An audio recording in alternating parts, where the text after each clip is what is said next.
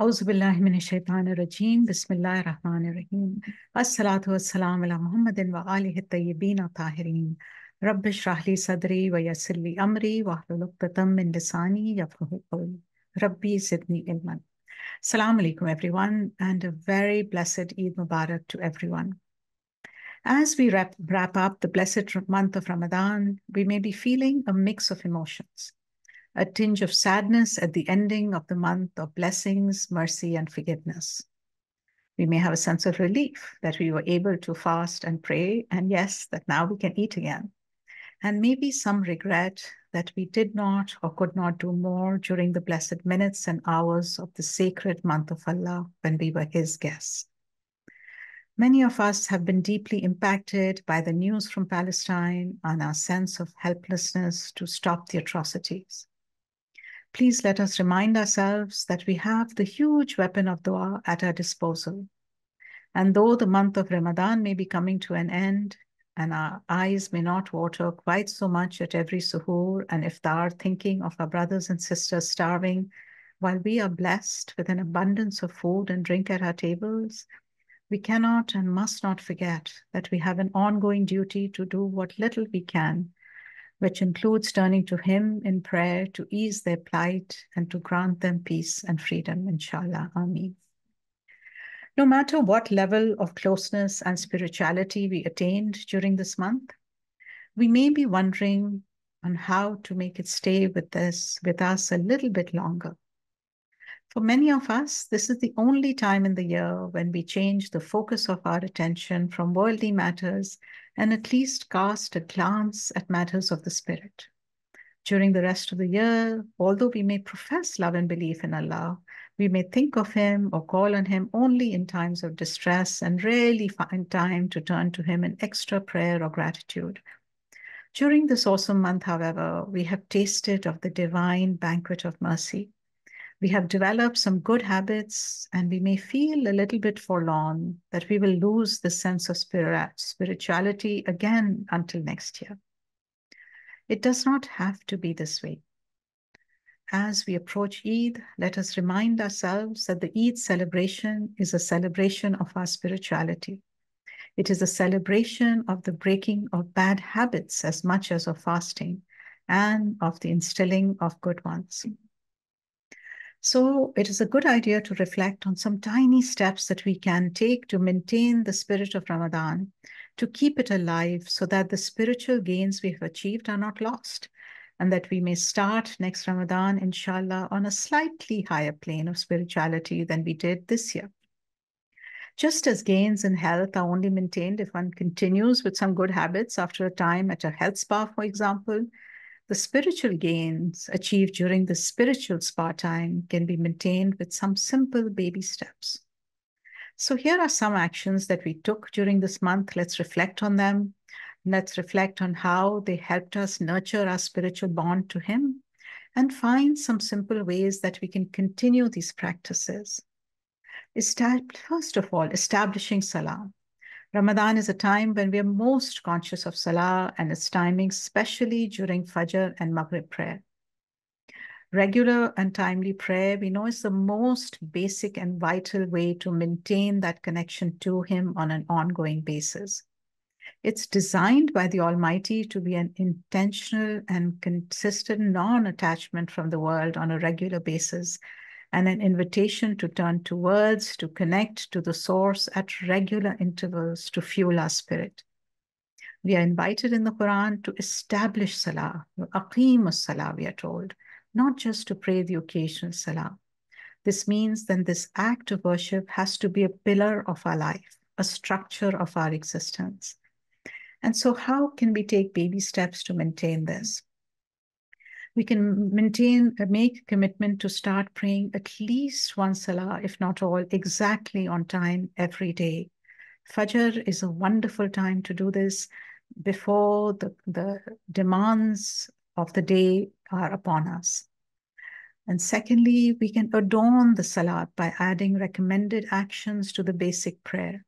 We can start with something small and do it consistently before adding the next piece. We are told that Allah loves it when we sit on the prayer mat just for a few moments beyond the prayer time and connect with Him, pray to Him, supplicate. Secondly, reading the Quran.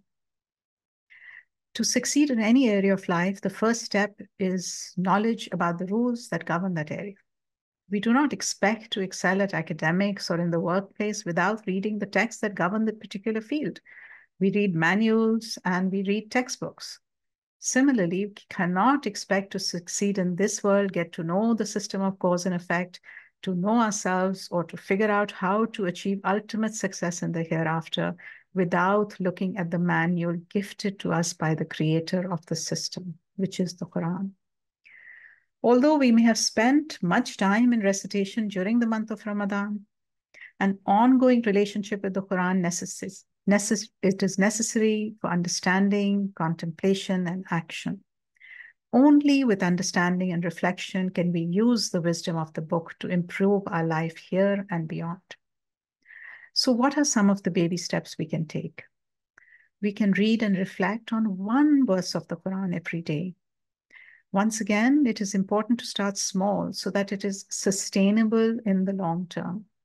Even if we do one verse a day, it means we will have read, understood, and inshallah implemented 365 verses at this time next year. Small steps do add up. Secondly, when reading a verse which calls to action, make a note of how you could respond through action. If you acted on this verse, what would you be doing differently? What could you do more of, less of? And of course, please join our community of Quran study where we do exactly this. If you are hearing this or you are getting a newsletter, you're already part of it. If you would like someone else to join, please send them a link so that they can also join us. Thirdly, giving generously. Many of us plan our yearly giving, sadaqah, zakat during the month of Ramadan. We actively seek out those who are needy, we look for causes, and we reach out to them with giving in cash and in kind. And we experience the deep sense of gratitude, humility, and sense of satisfaction that comes from reaching out and helping fellow human beings. It reminds us of the human connection that we share, of our responsibility to the whole, and the necessity of enabling the flow of wealth rather than the hoarding of it. Throughout the Quran, the act of giving zakat, which literally means to purify wealth through giving, comes hand in hand with establishing prayer. Allah subhanahu wa ta'ala constantly reminds us that our relationship to Him through prayer is complemented by a relationship to humanity through giving. So, baby steps that we can take. Firstly, becoming aware of the need all around us. Sometimes when we are living in the West, we live under this illusion that basic needs of human beings are taken care of. And this is simply not the case. For example, in Canada, which has a better social system than most people, people do not have a right to food and they do not have a right to housing. They have a right to healthcare and to schooling, for example, but the need for food and clothing, for food and shelter is not met by the government.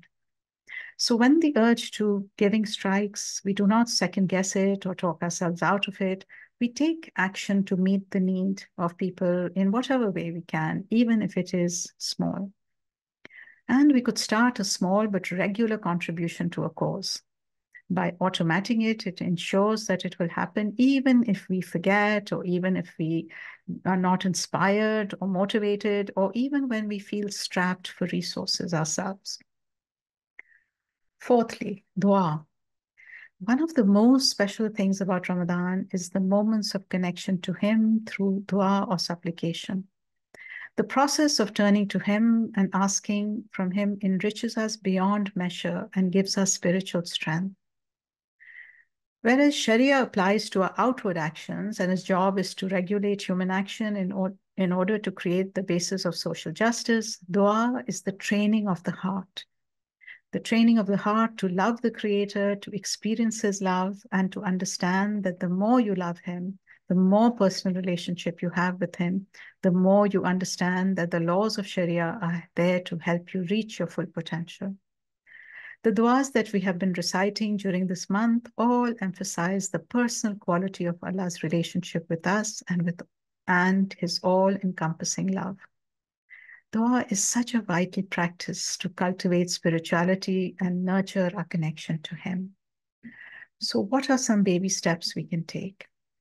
Look through a compilation of du'as such as the Sahifa Sajadiya, the du'as of Imam Ali, or any number of du'as that have been handed out to us. Pick one to begin with that calls out to you. Pick a longer dua and spend a few moments after Salah reading and reflecting on just a few lines at a time. Please do not get into this habit that you have to finish it once you start it. That just leads us to do it once and then tell ourselves we don't have the time and not do it again. Feel free to interact with the dua. Make notes for your reflection, mark passages that are your favorites, that speak to you. Remember those passages in your day. Endeavor to use them to communicate with Him at various times of the day, even when you're not sitting on the prayer mat. There's so many beautiful verses. Some of them that comes to mind is, help me pass the time for the work that you have created me. Help oh Allah, end my life term with your pardon. Oh Allah, help me speak with guidance. Things like that. Commit them to memory. Use them often, whether you are on your prayer mat or off it. And fifthly and lastly, maintaining family relationships. So the month of Ramadan finds many of us trying to reach out to family by an invitation for iftar or sending foods and gifts. And as the nights of Qadr approach, we are reminded about making amends with those members of our family whom we have issues with. Through prayer and supplication, our hearts have become soft. Through closest to Him, we begin to recognize the big picture, and we may be more amenable to forgive and overlook the small grievances that we may have been holding. While reflecting on the Quran, we are reminded to pardon people, to manage our anger, to repel evil with good, and to maintain relationships with our blood relations. We begin to recognize once again that He is happy with us if our human connections are in order. So what are some of the baby steps we can take? We can regularly reach out to long forgotten family members through a phone call, an email, a text, or WhatsApp. Consider inviting family members to share meals with us, or just to drop in to see them, even if the house is a mess and even if your cooking is not perfect. These are the things, the small things that stop us, the thing that we have to look good, that it has to be perfect. When we do that, not only does it stop us from connecting with others, it also puts an additional burden on other people that they cannot invite us unless everything else is in order. So once we be a bit more forgiving of ourselves and of the state that our house might be, and become comfortable with inviting people to share in our chaos, whatever level that might be in, we kind of open the door for others to do the same as well. So let us pray to Allah subhanahu wa ta'ala to help us to continue the good deeds that we may have started during this month, and to continue staying away from that which displeases Him. And let us wrap up with an extract from Imam Sajjad's supplication in bidding farewell to the month of Ramadan. O Allah, with the passing of this month, make us pass forth from our offenses. With its departure, make us depart from our evil deeds, and appoint us thereby amongst its most felicitous people, the most plentiful of them in portion, and the fullest of them in share. O Allah, when any person observes this month as it should be observed, safeguards it as it should be safeguarded, attends to its bounds as they should be attended to, fears its misdeeds as they should be feared, or seeks nearness to you with any act of nearness seeking which makes incumbent upon him your good pleasure and bends towards him your mercy, give to us the like of that from your wealth, and bestow it upon us in multiples through your bounty, for your bounty does not diminish. Your treasures do not decrease but overflow. The mines of your beneficence are not exhausted, and your giving is the bestowal full of delight. Ameen. So thank you so much for joining me in this small effort to reflect on His word every day during the month of Ramadan and do what we can to live the Quran in our modern lives. So much gratitude and appreciation for your warm support and kindness, kind messages, which really fuel me and keep me going. So please accept a warm Eid Mubarak from myself and my family to you and your loved ones. May our deeds be accepted. May we be counted amongst His friends, and may we all be gathered together under His protection, guidance, and mercy always. Ameen. Assalamu alaikum wa rahmatullahi wa barakatuh.